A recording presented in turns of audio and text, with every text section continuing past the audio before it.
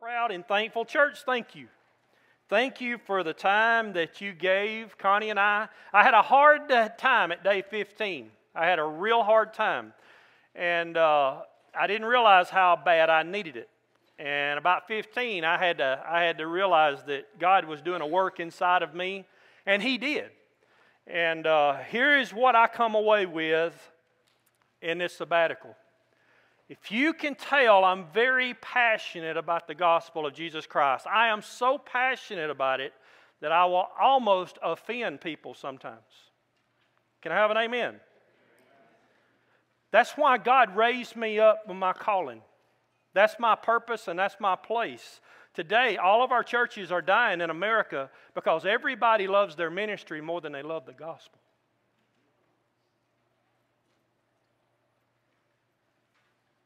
God didn't call us to love ministry.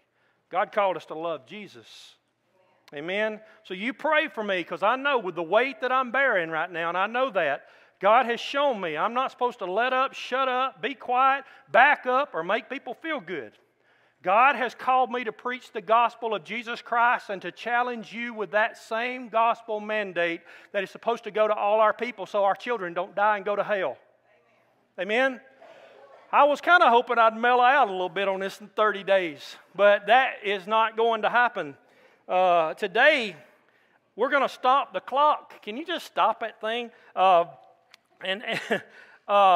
powerful movement of God, and in this in this miracle, it is amazing that what we're going to see.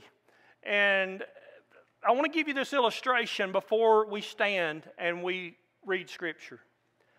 We went to this one place and we were camping, and it was a beautiful place. Man, it was just beautiful.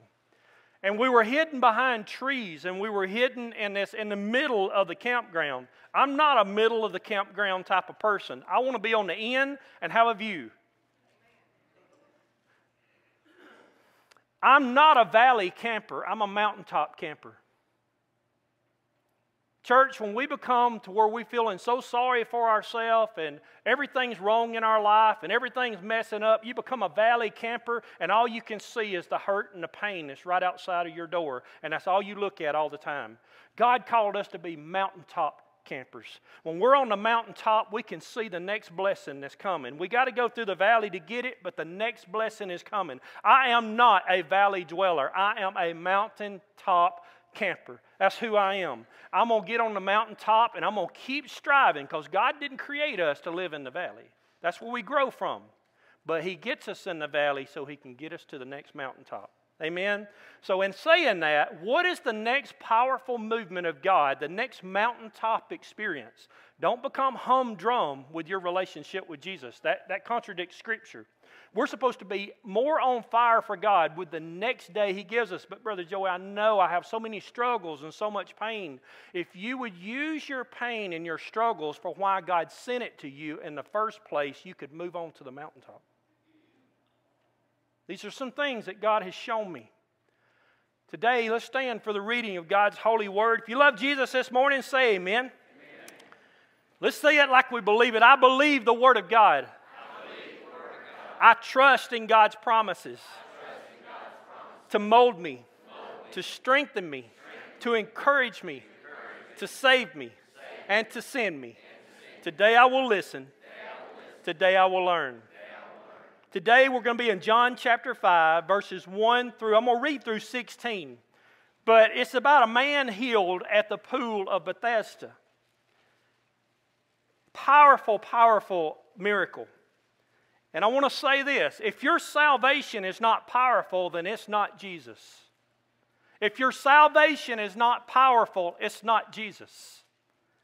Here's what the Scripture says. After this, there was a feast of the Jews, and Jesus went up to Jerusalem. Now there in Jerusalem by the sheep gate a pool, which is called in Hebrew Bethesda, having 5 porches. In these lay a great multitude of sick people, blind, lame, paralyzed, waiting for the movement of the water. For an angel went down at a certain time into the pool and stirred up the water.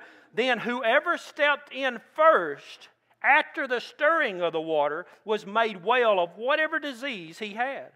Now a certain man was there who had an infirmity 38 years. When Jesus saw him lying there and knew that he already had been in that condition a long time, he said to him, "Do you want to be made well?" Let me stop. If you're struggling with something this morning, do you want to be made well? Is there anything too hard for God? The only way that you will stay in your present condition is if you leave here because you don't have belief enough to believe that God can do what He promises. Verse 7, the sick man answered him, "Sir, I have no man to put me into the pool when the water is stirred up, but while I am coming, another steps down in front of me." Jesus said to him, "Rise, take up your bed and walk." Immediately the man was made well, took up his bed and walked, and that day was the Sabbath. The Jews therefore said to him who was cured, "It is the Sabbath. It is not lawful for you to carry your bed." He answered them, "He who made me well said to me, 'Take up your bed and walk.'" And they asked him, "Who is this man who said to you, 'Take up your bed and walk'?" But the one who was healed did not know who it was, for Jesus had withdrawn, a multitude being in that place. Afterward, Jesus found him in the temple and said to him, "See, you have been made well. Sin no more, lest a worse thing come upon you." The man departed and told the Jews that it was Jesus who had made him well. For this reason, the Jews persecuted Jesus and sought to kill him because he had done these things on the Sabbath. Let's pray. Father God, we are your people.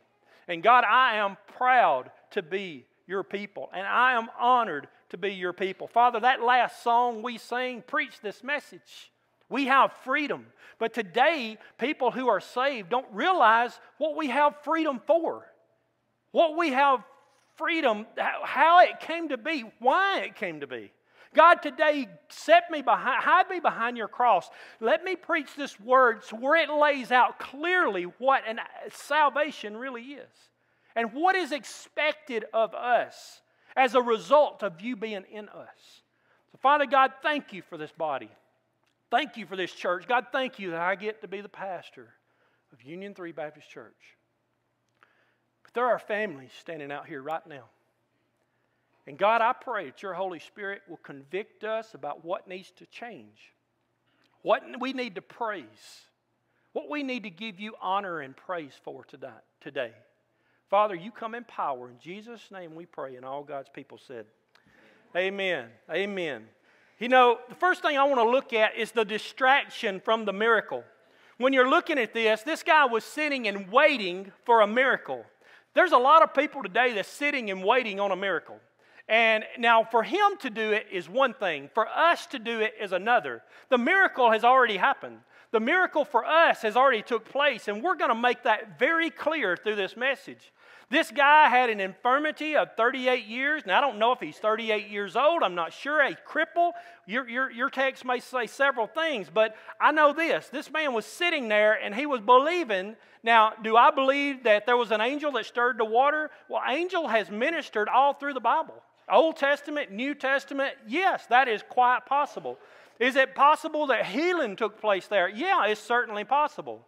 But here's what I want to set up. The sheep gate is a place that started with Nehemiah building the wall. One of the first things that one of the priests built.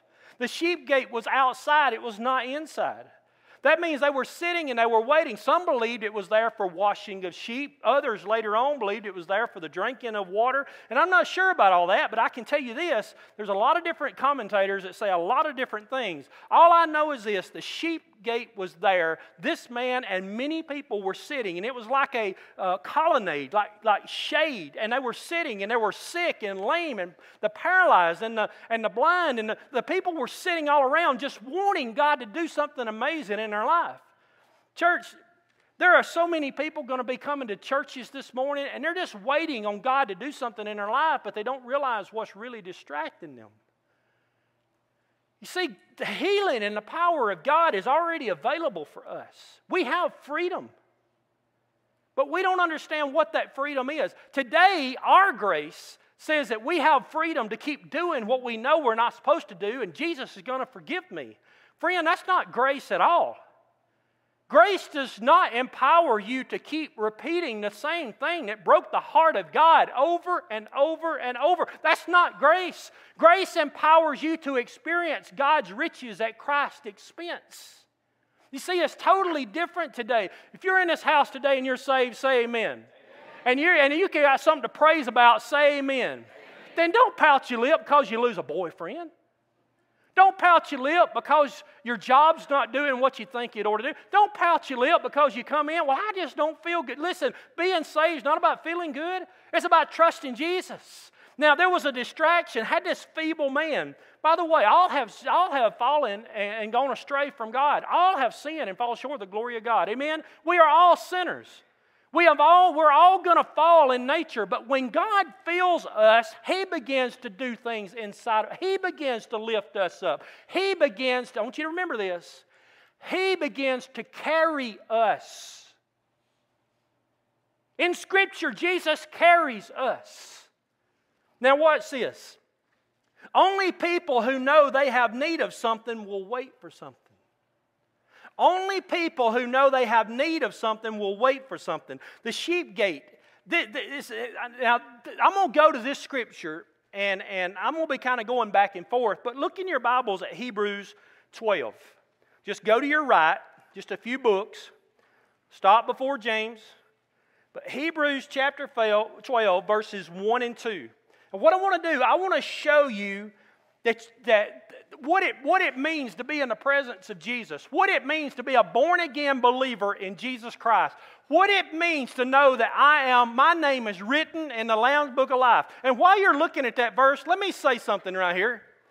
You cannot lose your salvation. The only way you can lose your salvation is God has to take it away from you, because He's the only one that gave it to you. And God is sovereign. So if God is sovereign, why would God have to make a mistake and give you something that He knew you was going to lose? I don't want to lose you there, but I'm going to tell you something. When you believe that you can lose your salvation, it ain't a matter of you losing it. It's a matter you never had it. Brother, you cannot, God's not an Indian giver. God is not one of these that's going to say, oh, I should never gave that to you to begin. Well, so doesn't the Scripture say it would have been better off if you hadn't believed? Yeah, but those people weren't believers, not saved. I want to make that clear. People today and their theology will teach you that you can lose your salvation. I have had it said to me that, hey, I don't believe in having the assurance of your salvation. Now, guys, that's a lie. That's not true. I don't believe that people have sat in their church and crossed their arms all their life are saved. I don't believe people who have never served God and worshiped God and say I don't believe they're saved. I don't believe that you can experience, and I'm going to make it so plain today, because I'm going to carry you to the Wilderness Tabernacle. The Wilderness Tabernacle is going to show you, because this guy's at the entrance. Now, it's not the Wilderness Tabernacle. He's at the temple. But I'm going to show you what it means for us to be genuinely saved. Why? Because I want each and every one of you to know and accept the responsibility that you have of being a child of God. You have freedom in Jesus. That freedom does not mean you can live your life any way you want to. That freedom does not mean that I can quit. I'm going to tell you something. If you quit, it was you. It wasn't God. Now watch this. He says, therefore, we also, Hebrews 12:1. Now y'all going to have to hang with me, man. I'm so full. I'm just so full. I'm just trying to get all this out. Now Hebrews, it says, therefore we also, since we are surrounded by so great a cloud of witnesses, let us lay aside every weight and the sin which so easily ensnares us, and let us run with endurance the race that is set before us. Looking unto who? Jesus, the author and finisher of our faith. He's not just the beginning, He's the end. Who for the joy that was set before Him endured the cross, despising the shame, and has sat down at the right hand of the throne of God. At this time, lay aside, our distractions is the weight of the sin that's in our life. It's the things that say, we visited many churches. And there was a church that we visited in Charleston, And man, the guy did a great job speaking, and it was good. They had about 600 or 700 people there at 8 o'clock in the morning. There was just life and people everywhere. Man, the guy got down, got ready for an invitation, and the guy just kind of continued a joke that was shared. There was at least 30, 40 people that would have got saved. If they would have just gave the invitation, the Holy Spirit was there. And here's how I know that. Here's my personal experience. If somebody would have preached that way, October 22nd, 1995, me and my wife would have got up and left that sanctuary Satan would have snatched that seed. But that's not what happened. The invitation was given immediately. Why? Because we understand what the freedom means. The freedom does not a ticket to sin. A freedom is a ticket to go into the holy place. There's a difference. Now, this man is sitting there and he struggled. What's he struggling with? Well, he's struggling with his problems. I can't fix myself. You know, in the text, now I want you to remember Hebrews 12, 1 and 2, because we're going to kind of allude to that as we go through this. But he goes and he says, now there in verse 2 in John chapter 5 in our text says, now there is in Jerusalem by the sheep gate, which is called Bethesda, having 5 porches. In these lay a great multitude. Church, we cannot let people come visit our church and see us being mediocre in our faith. We cannot do it.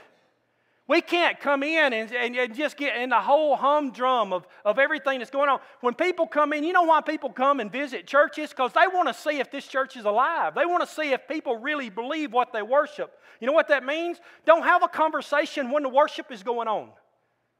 People are watching that. How do you know that? Because I just got through visiting 4 different churches and I was ready to leave one because they were so busy having a conversation and wasn't even singing. They were singing Jesus, Jesus, Jesus. And they're sitting back there talking about meatloaf and oatmeal and sickness and all these other things. We have a problem today that we have crippled ourselves in the body of Christ because we don't realize what it means to be in the presence of God. The temple and the holy place means a meeting place. God called the church, and when He put the church together, we're His meeting place. This is a sacred place. This is a place where we come in and your children are saved, the people are saved, and people lift their hands and they cry, and God just does this amazing work here. But it's not the building. It's you. It's you. You have something. You have freedom inside of you. You have faith. You have power of the resurrection living inside of you this morning. That's why we don't need to be distracted. Our distraction that happens is we start thinking we have defined salvation and it's wrong. We have defined worship and it's wrong. We have defined church and it's wrong. When you start searching for a church, you're searching for a church that can give you everything, do everything. Brother, you need to be looking at what you can do for the church. Jesus has already done everything for you. Man, I love this because this guy, he had his problems and he's saying, well, Jesus, I can't fix myself. He goes on here in verse 3, and these lay a great multitude of sick people, blind, lame, paralyzed, waiting for the moving of water. For an angel went down on a certain time in the pool, and whoever stepped first. And you know, that's what we think today. There's people, you're sitting in this place, and there's people listening on this message right now, and you're thinking God can't do something in your life because of sin that's been in your life. Or God can't do something in your life because of your past. If I hear one person whine about how poor they are and they're claiming to be saved, I'm going to share the gospel with you. Your riches is not. These people, Egypt, they were just, the nation of Israel came out of Egypt, and they didn't have nothing. They've been in slavery all of these years. And all the things that are in the holy place, all the things that they were using is the riches that they took from Egypt. They melted it down and they gave it to God as their reasonable service and worship to Him. Everything about my past, my job, my things that's going on. Listen, I may have some problems. We are all going to have problems. Why? We're living in a fallen world. I have a God that has overcome this world. I have a God that is bigger than my problems. I have a God that can save, heal, move, serve, and do anything in any place and anybody. You believe that? Say amen. Yes. Now I'm telling you, watch this. It says your pain. He was focused on his pain. Now here's why I'm saying it. He was in the presence of Jesus and he didn't even realize it.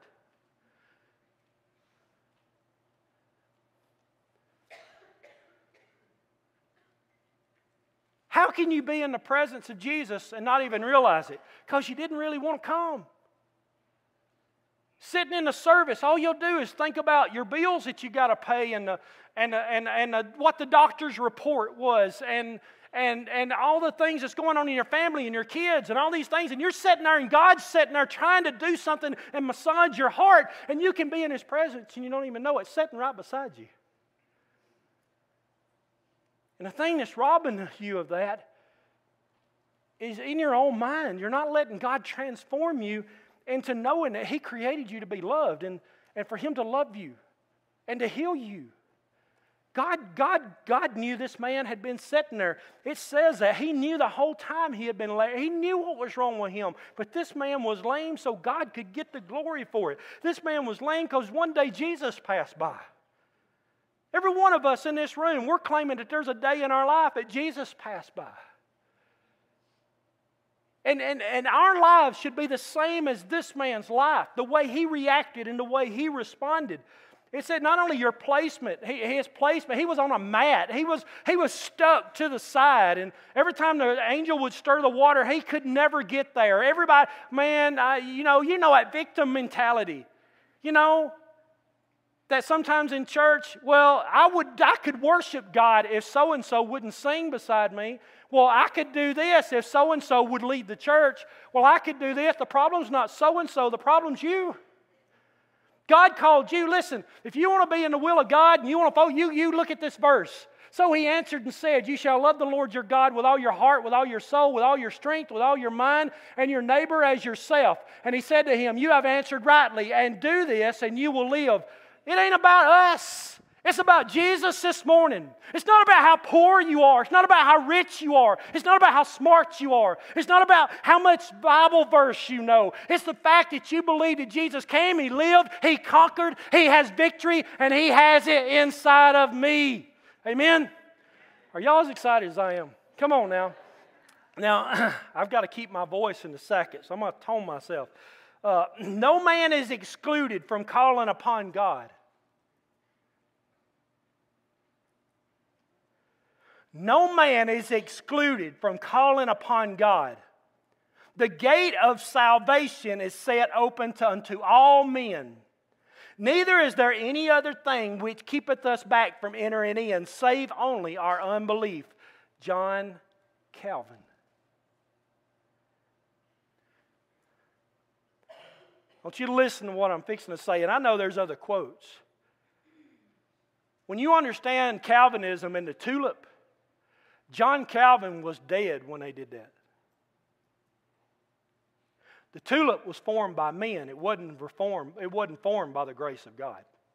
Arminianism is formed by men. It wasn't formed by the grace of God.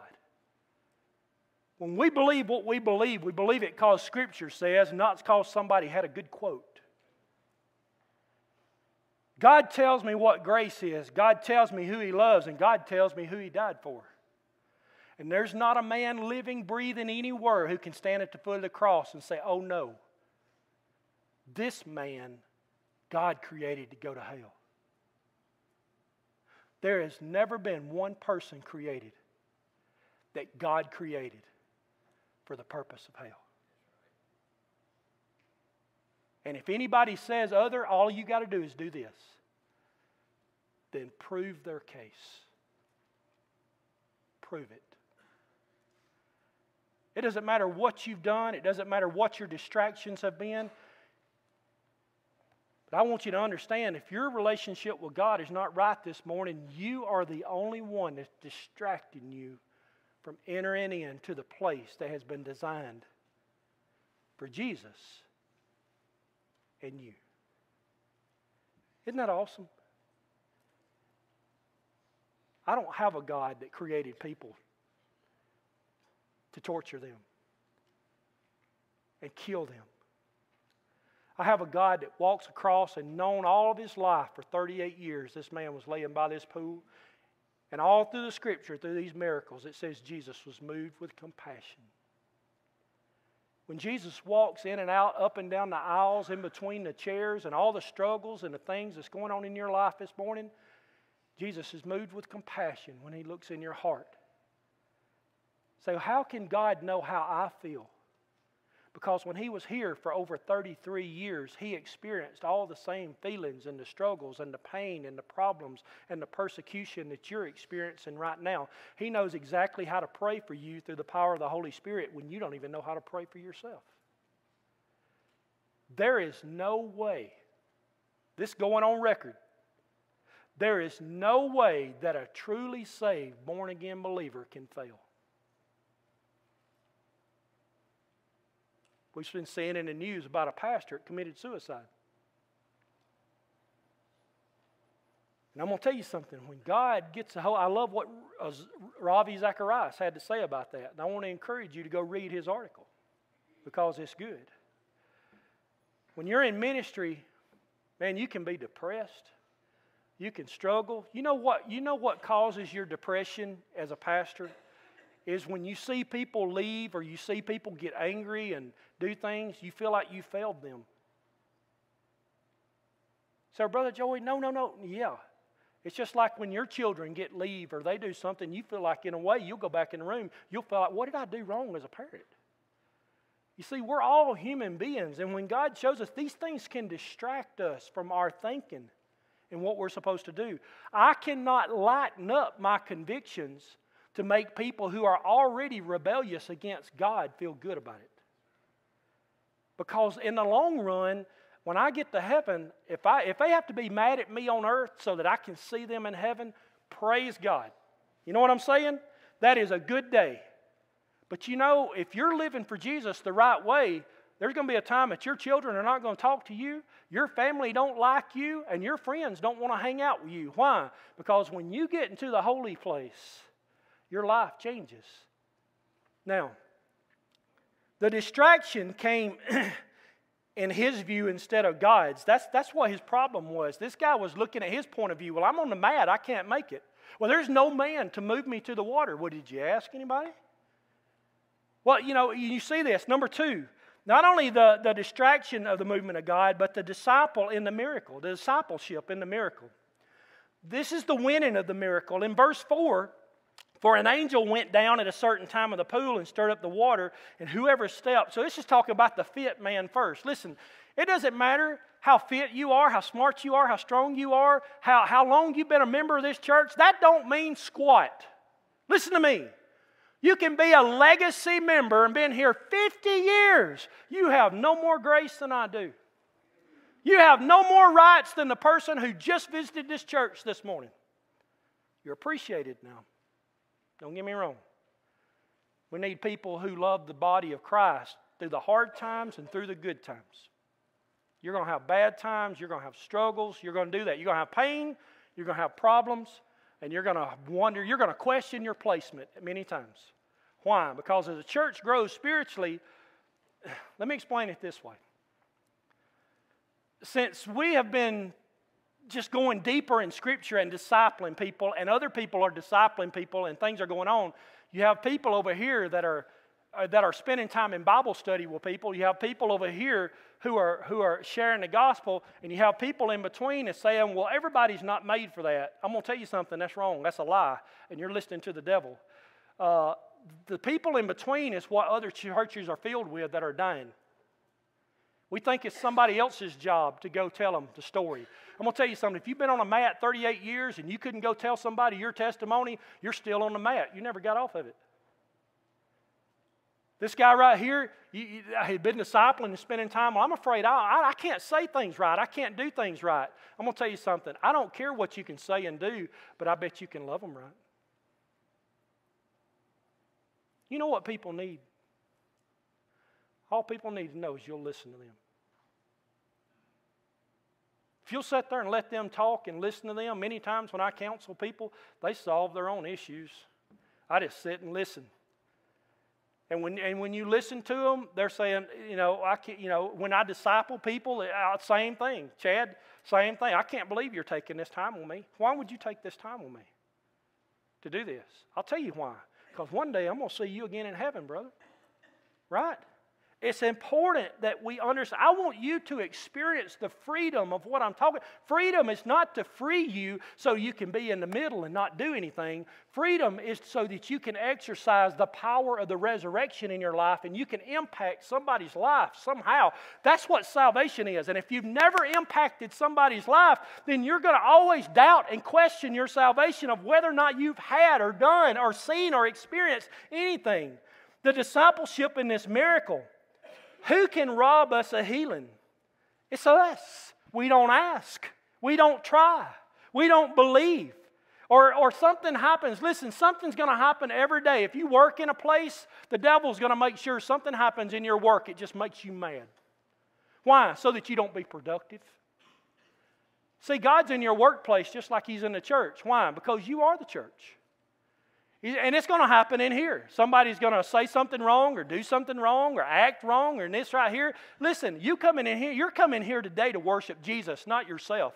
The only way you could get mad at somebody not speaking to you because you came here worshiping yourself this morning. I deserve this. I need this. Look how long I pastored this church. I deserve. You don't deserve squat, Joey Hanner. You've already been given everything that you need. You don't deserve a new office. You don't deserve this. You don't deserve nothing. But I'm going to bless you anyway. Cheryl caught me. I came out here and was trimming the bushes. I didn't want to get caught. I get out there and my eyes was just, I thought it was sweat for a while. And then after a while, I was like Jeremy Ward. I done started leaking. And I wanted to serve the church because the church gives you a sabbatical and you get to do that. I wanted to do something. I needed to do something to give back. I needed to do something. So I came and I got to thinking, every time we drove up to a place to visit it, I looked at the outside because whatever was on the outside made me think if this is how they represent the Lord on the inside. I want people to know when they drive up this driveway, man, these guys was out here mowing grass. Man, I did not know you could go 50 miles an hour on a lawnmower. I'm going to have to put a speed bump in the grass. I mean, it is, but these cats, I mean, they're going everywhere. They're mowing, they're getting it done. And I'm sitting there saying most churches hire people to do it. You know what they're doing? They're robbing somebody of a blessing. They're robbing somebody. They come and they sit and they pray. How do I know they pray? I could feel it. I could feel it while I was trimming the bush. I could feel it. And then I got through with these bushes on the other side, and I said, man, that looks so good. I can't leave them on the front like that. I was wore out. But you know what I did? Got me some water, went ahead, and just went right on. Just did it. You know what? I didn't do it to be seen. I didn't do it anything. I did it because of my gratitude. U3B is a great church. It's an awesome church. Church, y'all don't know. I've been to Ford. I'm telling you, you don't know. You're not going to go. It's not out there. And it doesn't matter how the lights are and how the worship and the music and the guy standing up there in skinny jeans. It don't matter. If the Spirit of God is not flowing, you can't create that. And when the Spirit of God is flowing, He's trying to let us have an intimate moment. And the only way you can have an intimate moment is the holy place.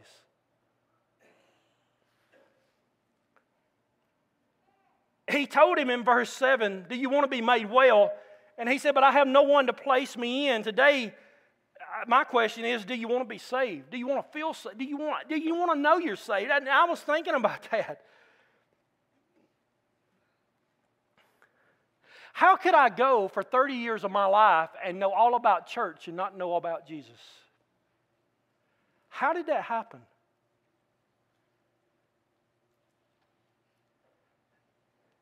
I just don't want to make those same mistakes as we see now. Now, the expression of salvation in the discipleship, I want to show you the picture of the wilderness tabernacle, if you guys could pull that up. And I want to show you this. Now, this is powerful stuff. Now remember, this is the wilderness tabernacle. This is not the temple in which they were talking about here. This is an analogy I'm going to show you. There's a gate of entrance. That's where the bull or the sheep whatever, would come through. Well, that was the sheep's gate. That gate was designed for all the thousands of sheep that were going, probably 600,000 to 700,000 in one day was going to be not persecuted, but going to be slaughtered. And their blood was caught, and they go to this brazen altar. And on that brazen altar that is consumed, and it's on behalf of the sin of the people, and they would do this. And all these people had their lamb without blemish, a year old. And many believe, remember the pool at the sheep's gate, they thought, well, that was the wash. And I'm not sure about all that, but I can tell you this. Then you go to the brazen laver. And the brazen laver right here, now everything inside the holy place is gold. Everything on the outside is bronze. The holy place has solid gold. The candlestick weighed 75 pounds of solid gold. And it wasn't used as a candlestick, it was oil. It was olive oil. That's what they used, and that's what they would burn. Now, I want to show you. It says they go in the brazen altar. That was the sacrifice. When they went there, the brazen laver, that is a picture of how they had to prepare and cleanse themselves. Head to toe, man. They had to prepare themselves before they could go through that veil. There's a veil there. And just anybody wasn't going through that. You had to, there were some requirements. Church, the same as today. Say, well, Brother Joey, how did Jesus carry us? 1 John 2:2, that he is propitiation for our sins, not only our sins, but the sins of the whole world. Jesus carried you when He carried His cross.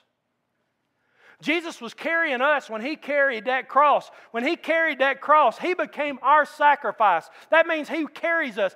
You listen, you're not going in that door because you decide to go in that door. Jesus says, I'm the way, the truth, and the life. No one comes to the Father except through me. Jesus says in Scripture, I am the door. He says, I am the light. He tells us over and over, but we think that when I'm good, I'm sorry, I'm just going to go right in. It's not like that.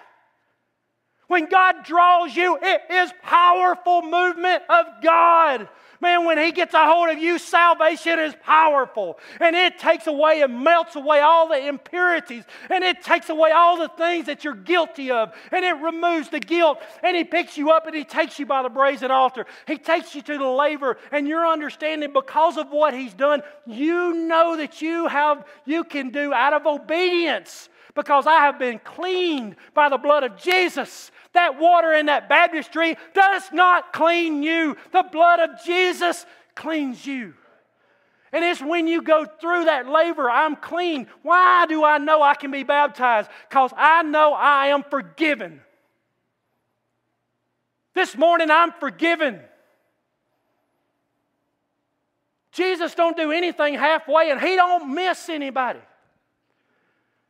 When you believe John 3:16, for God so loved the world that He gave His one and only Son, that whoever believes in Him will not perish, but have everlasting life. Friend, it's already been done. It's already set in motion. The sacrifice on behalf of all the world is in place. The only way you can receive that is through faith. Through faith, you can know Jesus really came. He really conquered. He really did all those things. So, now here's a point. The making of a disciple. That's powerful. You can't get in that gate unless Jesus carries you. He's not your sacrifice unless you realize that He gave His life. If you'd have been the only person living, Jesus would have still died on Calvary. Woo! Huh? Yes! Man, isn't that amazing? Look up at me and everybody smile. Just smile, that's right. Act like you got some teeth in your head. Come on. I'm telling you that it doesn't matter what the devil did this week to me. Jesus has already done everything that I need to have victory, to have freedom. What's freedom? Whoa, now hang on. Y'all ready? If you say you're free, say amen. Freedom is for you to go to the holy place. If you don't walk in the holy place, You'll never experience the anointing of God. You'll never experience the promises of God. You'll never become the light of the world. And that is your freedom, is to walk through that place. Grace is not freedom for you to sit in this church, sit in that chair, don't ever do anything for God. Well, I've got my salvation. I prayed that prayer like everybody else said. I am good. You are good when you are there.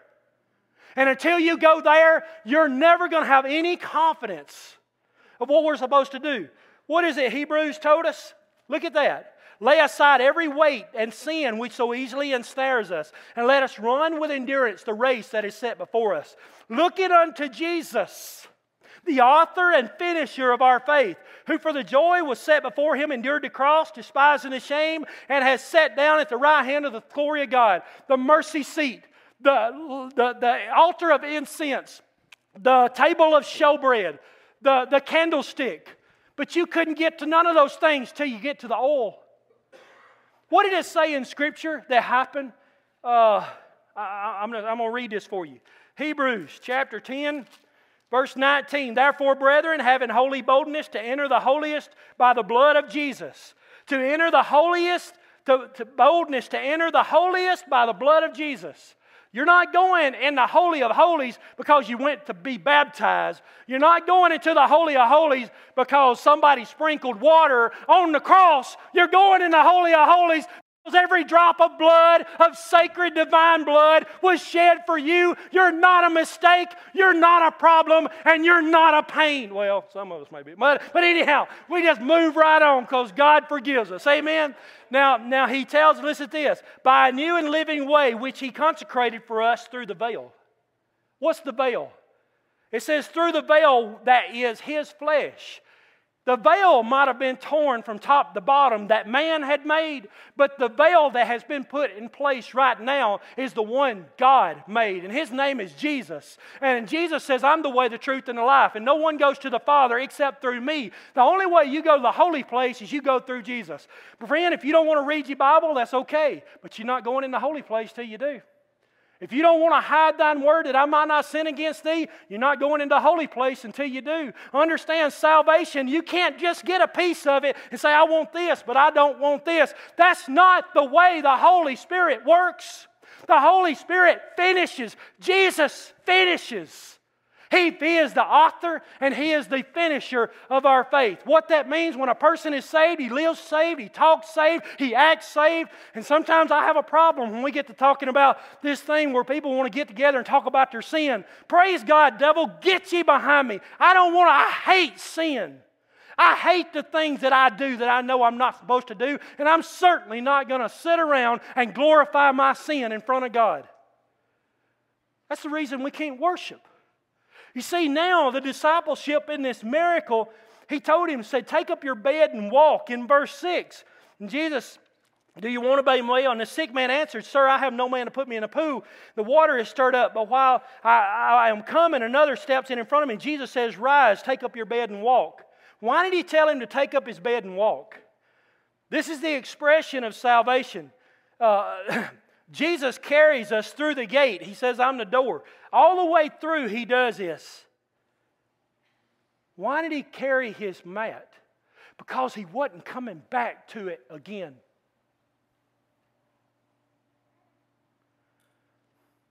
Here's what salvation in the Baptist church looks like for so many people. That mat is what I took to the altar last week that I repented of, that God forgave me of. Well, this week you're going to have to bring that same mat back and get back on it again. That's not scriptural. It's a struggle, and you need to have the responsibility that it's a struggle, and you haven't repented of it if it's still in your life this week. When you repent of it, you get out of it. You're done with it. Well, Brother Joey, you don't understand. You don't know what it's like for that. You don't know what. Listen, I don't have to know what it's like. Sin is sin. God gave you freedom. And that freedom promises you deliverance. Just like He delivered the nation of Israel out of bondage, He will deliver you. And every time you go back, you and the devil went back. Jesus didn't do it. It's you. It's you. It's you. And He says this morning, you can have freedom. I will deliver you. I will take you into the promised land of milk honey, and you can experience my riches, and you will go in and you will never regret it. You will never regret one day with me. Then he goes and he says to the disciple, because of the miracle. Here, the wonder of this miracle in verse 10, the Jews therefore said to him, who is cured? It is the Sabbath. It is not lawful. Right here, basically what he's saying, he said, man, I don't know who healed me. All I know is I can walk. I don't know all about these scriptures. I don't know everything in the Bible. I don't know who the Sunday school teacher is. I don't know the name of the preacher. I don't know all those other. All I know is I was doing this and now I'm doing this. My life has changed. Brother, that's what stupid saved is. When I was saved, I was stupid saved. I didn't understand church words. I didn't understand propitiation. I didn't understand sanctification. I didn't want to understand those words. I wanted somebody to have an easier word that made sense. Amen? But in this, God starts to work through us. And now, what happens? God cannot overflow blessings in this congregation until this congregation becomes a blessing.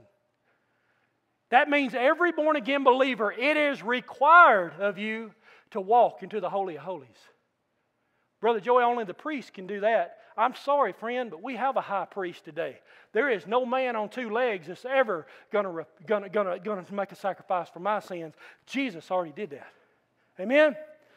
Here, the faithful man, he received a miracle of the body, then he received a miracle of the soul. Afterward, Jesus found him in the temple. You didn't have to tell him to go to the temple. He'd never been able to go in the temple before. He couldn't walk in. He couldn't go in. He was on the outside. They was in doing everything and just left him out there. Nobody would go knock on his door. Nobody would go visit him. Nobody would love him. Nobody would say anything. Today we have a community dying and going to hell. They're dying, and all they've seen is I don't even think backslidden is scriptural. All they've seen is Baptist people practice pain problems and placement. They've never seen victory. And when people see victory that are supposed to be right with God, the first thing they do is have envy and jealousy. Sin. But instead of us realizing what's supposed to be happening and having this burden that we're supposed to have, God makes us a disciple. What does a disciple do? That we love others who are not where we are, and we don't look down on them, and we don't talk down to them, and we love them up to Jesus. That's what we do. But our problem is not them. Our problem is people in the church, and they're still one of them, and they're thinking they're one of us, and you're not. When you get into the Holy of Holies, brother, there's some things that we need to realize. It is a picture of the cross. What changed this man, or better yet, who changed this man? Can I tell you, did the man ever get in the pool? People coming to a church, and they're sitting in church, and you're waiting on God to do something. He's already done it. Teenagers, it's already been done. If you're more concerned about being popular at school, you will be. The devil will make sure that he gives you the power to be the most popular person in high school. Why? Because you're coming and sitting in church every Sunday. He will give you more power than you've ever seen. He'll make you rich. He'll give you the cutest, deceitful, disguised little boy you've ever seen. And by the way, these boys that act like that are little boys. One of these days, maybe they'll grow up and be a man. I know some of them are little boys and they're 20-something years old and they still hadn't become a man yet. You see, God has showed us a disciple because of this miracle, because of what happened. It was not the movement of the water. He never stepped into the pool. It was Jesus that changed him. He was not there to lay on a mat when he came into the temple. Why did he go to the temple? What did he do when he went to the temple? I'll tell you, he went there to talk about what happened to him. He went there to talk about, I'm not on a mat anymore. Hey, I can walk around just as good as you can. You guys are so proud in your ephods and your little hats. You need to be like a doughboy, Chef Boyardee. I got Jesus in my life, brother. You ain't talking down on me. I got the same Jesus you have. Brother, when we come to church, we ought to just be excited that God is doing something. Now, it says our reasonable service in Romans 12, 1 and 2, because now we begin to see He carries us by the altar. He carries us by the brazen, by the laver. But the rest of the way, we walk through the power of the Holy Spirit. And really, by the laver, we walk through the power of the Holy Spirit. We're being baptized because it's God that's opened our mind to make us realize, what are we baptized? When a person is baptized, what are they baptized into? Huh? When a person is baptized, what are they baptized into? The body of Christ. That's the whole purpose of baptism. The purpose of baptism is to identify you with the death and the burial of resurrection of Jesus Christ, and is to baptize you and for you to realize your responsibility of obedience, because that's your first step of obedience. But if it stopped when you were baptized, then you lied to God.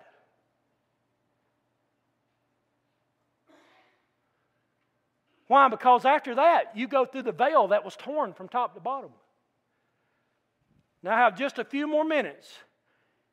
And I know you might have been daydreaming or thinking about all these things, but I want you to get your mind in right here. And for the next 5 minutes, I want you to give me your heart. And I want you to listen to the Holy Spirit of God talk to you. Because I'm going to show you what is in every true born-again believer. If it's not in you, you're just going to have to decide where you are. That's between you and the Lord. I can't do anything about that. I can share with you, but I can tell you this. Being born again is the most powerful thing, the most powerful movement of God you will ever experience. It's not when you went in the pool. It's when Jesus moved in you. Our reasonable service in Romans 12, 1 and 2, it talks about that. Be transformed and be holy. Be holy. That means we're supposed to be holy. 1 Peter 1:15 tells us that we're supposed to be a holy people. That we're supposed to live that way. And we're supposed to be holy as He is holy. That is your responsibility. That is my responsibility. This whole nonsense of thinking since I'm saved, I can do whatever I want to and I can ask God to forgive you. If you're just thinking that, you are an indictment to the Holy Spirit of God. That is not true. That sounds like, well, I'm not going to say that. The first thing is the oil. You have to go by the oil before you could go into the holy place. The oil is a picture of the power of the Holy Spirit. We are all supposed to be God's royal. It was that song, man. That last song we sang preached this message. We are a royal priesthood. We are a royal people. Why? Because we have inherited a royal place. God has already promised us these things. And He's the oil at the entrance. You had to be anointed to enter. What is this a picture of? Hang on. Every single person in this room is supposed to be intimate with Jesus. I mean intimate. When you're only one way you can be intimate with Jesus, and you're going to have to empty yourself of yourself and quit acting self-centered and being full of yourself and your opinions. If your opinions has not saved your family and changed you at all, you need to give that to the devil, and you need to run to Jesus with all your heart, because if it hasn't changed you by now, you're never going to change, because you don't have the power to enter the holy place. The only way you can enter the holy place. That's why we stress small groups. That's why we stress Bible study. That's why we stress discipleship. And most people just want to come to church, you want to come to service, and you want to leave. Praise God, nobody's going to twist your arm. You leave, but you will never enter the holy place by having a mindset that you just don't want to go deeper. You have a responsibility this morning that God, through the power of the Holy Spirit, is going to prompt you to go deeper. You're going to want to know more. That anointing, that oil that comes, that is what stirs us. We always know that I've been set apart. Ephesians 2:10, that God prepared in advance the works that He wanted me to do. And when I walked through that veil, that was when that work began. Teenagers, this lie where I've seen teenagers being baptized and you being saved and you go to school and you get out and you talk like everybody else, you do like everybody else, you're not in the holy place. I'm not saying you don't know the laver. I'm not saying you don't know the brazen altar. I'm just saying you haven't entered the holy place yet. Then at the holy place, you also see that the candlestick. The candlestick is the only thing that lit the room. It's powerful. And when you go in, it has 7, 6, 3 on one side, 3 on one, and one goes right up in the center, and it was olive oil. And it was their job you could never go out. It was the only thing that provided light into the holy place. And that's a picture. Jesus says, I'm the light of the world, John 8:12. And he also tells us that we are supposed to be the light of the world. Why? Because he's the author and the finisher of our faith. Because he did for us what he did, we can do for him what he's asked us to do. We can do it. Church, if you believe we can do it, say amen. Then get on that white horse and ride it, brother. I'm telling you, he has called us. The next thing is the table of showbread. And then, by the way, here's John 8:12. Jesus is the light of the world. In him there is no darkness at all. That means he never sinned. No sin found in him. You will not have to walk in darkness because you have the light that leads to life. That's what's in the intimate place with God. Then you have the table of showbread. God keeps his promise. He came to seek and save, and he is going and he's coming again. If you believe Jesus is coming back, say amen.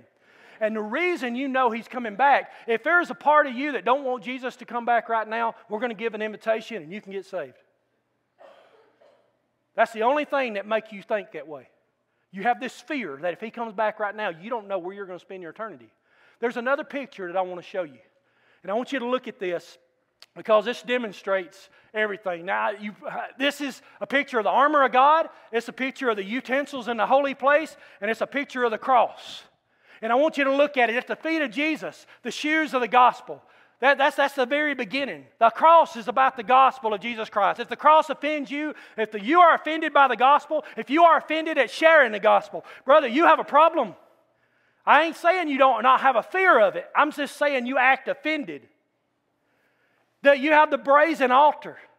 That brazen altar is what you walk by when you first go through the sheep gate, through that place. Then it goes up and you see the girded with truth. That we see the brazen laver that when we wash ourselves we become clean. We've seen the breastplate of righteousness, and then you see the altar of incense. I didn't get to the altar of incense. The altar of incense holds the coals from the brazen altar. They would take the coals from that brazen altar, they put it on the altar of incense, and it was never supposed to go out. That is like a phrase. That's supposed to be our work for God. How we serve him, how we give him glory by what we do. Don't quit. Don't quit. Don't ever quit. Don't ever let up. Because you are in the hole. When you let up, you are no longer intimate. You are no longer intimate. Now, I'm not talking about people with health problems, and I'm not talking about those things. There are people that are that are struggling, that are sick today. They would beat some of you up to get to do some stuff. But they can't because of their physical abilities. They absolutely cannot. But praise God, there's going to have to be a generation that raises up today that become those people. That becomes those kind of people who serve and who work and who love, not coming to church just because this is what I'm supposed to do. I'm not coming to church because this is just what my tradition tells me. I'm coming to Jesus because this is what He tells me. He tells me that this is the only way. He tells me this is my reasonable service. You go into and you see the candlestick and the table of showbread is a promise that Jesus is coming back. He is our provider. He is our provision. He is the one that He's our promise. He gives it to you. You see the Ark of the Covenant. The Ark of the Covenant in the holy place is a picture of prayer. Of prayer. Manna was in there. All good things come from above. When you get into the holy place and you're intimate with God, man, you pray to Him. He hears you. He listens. And if it's according to His will, He will answer you. You believe that? Say amen. Man, this is good stuff.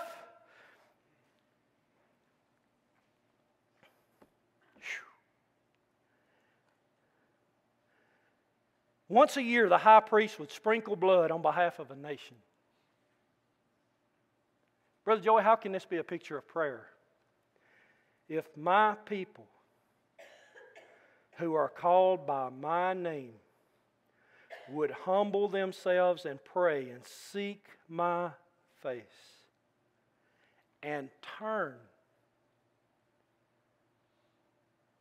from their wicked ways, which means sin no more. When you realize you are doing something in your life, this sin, the Word of God commands you to repent of it and turn away from it. Then I will hear from heaven and will forgive their sin and heal their land. I'm not talking about the United States of America, and I'm not talking about Union 3 Baptist Church.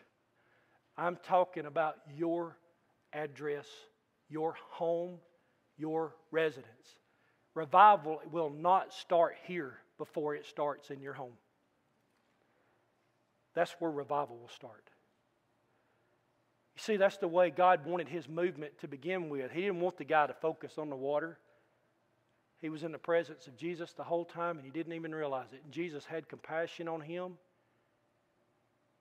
And in a sense, He picked him up.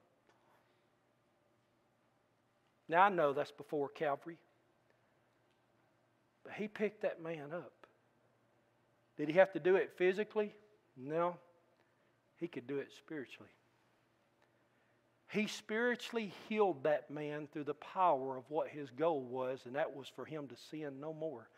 He walked through and he experienced the power of the resurrection of Jesus Christ because it was coming. Jesus has already promised us these things. You know what each and every one of us is supposed to do? We come in this church to tell everybody what God did and how He got us off that mat. I'm not on that mat anymore. Barry, go ahead and come on up. I'm not on the mat anymore. He got me off the mat. I'm not sick anymore. See, God healed. Has your salvation anointed you? Has it empowered you? Has it healed you?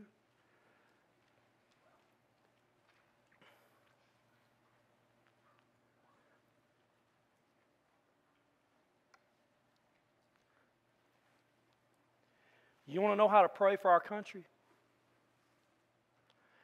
The illustration that I just gave you. This is what crossed my mind this morning. Who is the person that this really may...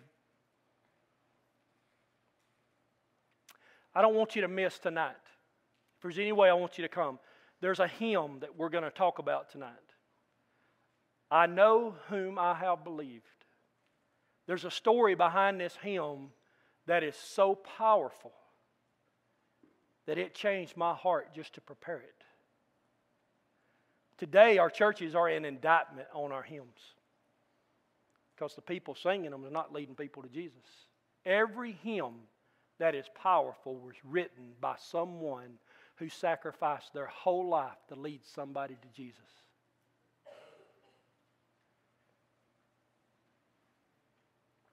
I don't want to give away the kicker tonight, but I feel like I'm supposed to say something this morning. This young man was asked to pray. And he was reading the Bible that his mama gave him. Just a little New Testament. But when she asked him to pray, this young man was dying. He just said, I hadn't done that before. But he went ahead and he went through with it.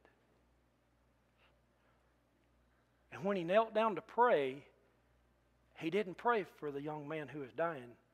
He prayed for himself to be saved.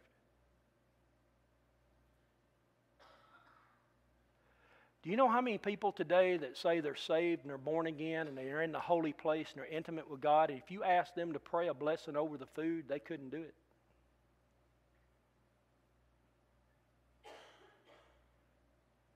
Is there anybody in this room right now, if I was to ask you to stand up and pray, and you would absolutely be terrified?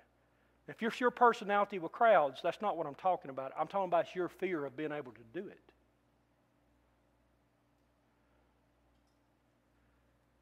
Jesus says there's no fear in Him, and the power of the Holy Spirit will give you strength. That when a person gets that way, here's my whole point, and I'll close. If he had never been confronted to do and ask what he was supposed to do, he would have never experienced the salvation that can only come from God. When you are saved, somebody's going to come to you and they're going to ask you to do something. A lot of people in church ask you to do a lot of things. Some of it's God and some of it's man. 110% of the time, every born-again believer, when you're saved, God is going to send somebody in your life and He's going to do it. And He's going to ask you to do something that you think you can't do. And it's going to be a test. And all I'm going to do is tell you this. The greatest intimacy with God that you've ever experienced is going to happen when you push through that fear and you do what you know He wants you to do. Not only will it affect your life, but it may affect the life of somebody who's fixing to die. This idea of thinking when you're saved, that I'm saved, I can just sit back and let everybody else do it. You need to read another Bible. I know this is corny, but it came to my mind, so I'm just going to say it. I've said it before. They've been doing that.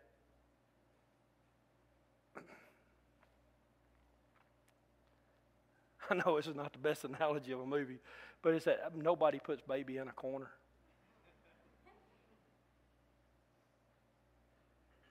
Do you have any idea how precious you are to God?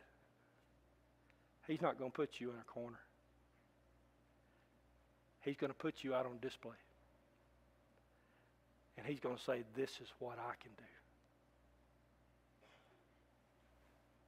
So if you're here and you've never experienced the power of salvation in your life, your heart is under conviction right now. You come and you experience the life that God wants you to have. If you are saved and you know and you've been kind of had a wall in front of you, it's time for you to go to the mercy seat. And it's time for you to realize why that blood was shed for you. Because it has the power to remove your pain. It has the power to remove problems. Or at least help you have the strength to go through them. And it has the problem to get your mind off your placement. You're a child of the God Most High. He has great things in store for you. Hey guys, I'm the pastor of Union 3. My name is Joey Hanner, and we are so thankful that you've been able to listen to the message today. But I want you to know that God has a plan for your life. And today, when we think about salvation, I was one of those church members, one of those people that said I prayed when I was younger, but my life did not change. When you are filled with the Holy Spirit, your life will change. God has a plan for your life. You see, He created you for heaven, but you can't earn or deserve that, because heaven is a perfect place, and God says, I'm not going to let one sin into heaven. The Bible says all have sinned and fall short of the glory of God.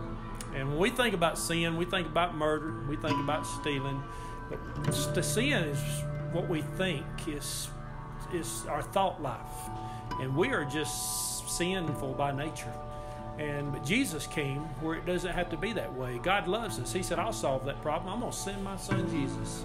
He sent His Son. For God so loved the world that He gave His one and only Son, that whoever believes in Him will not perish but have what? Everlasting life. You see, God came to give you life. And He wants us to be more than a church member. He wants us to be more than someone that prayed a prayer, said a decision. Praying a prayer is the greatest power there is, because that is our tool and the instrument God give us to repent. He said if you'll repent, He said times of refreshing will come in your life. You see, in our life, God looks at us, but He can see us. We can't have a relationship with Him because this sin separates us from God. When we take and we have intellectual, we know that God exists. We have intellectual faith, but we just believe that He's there, but we don't really have a relationship with Him. We have temporal faith. Temporal faith is, well, God, I tell you what, if you'll fix this in my life, I'll turn my life around. Well, where does my sin go? It doesn't go anywhere. Well, God, I tell you what, if you'll do this in my life, I promise you I'll turn over a new leaf. It'll go for a little while, and we'll go right back into the same old, same old. Why? Because we think we can change ourselves. Friend, you can't change yourself. If you could, you would have already done it. Only thing that can change your life is by God's grace. He came into this world so that you could have life and have it more abundantly.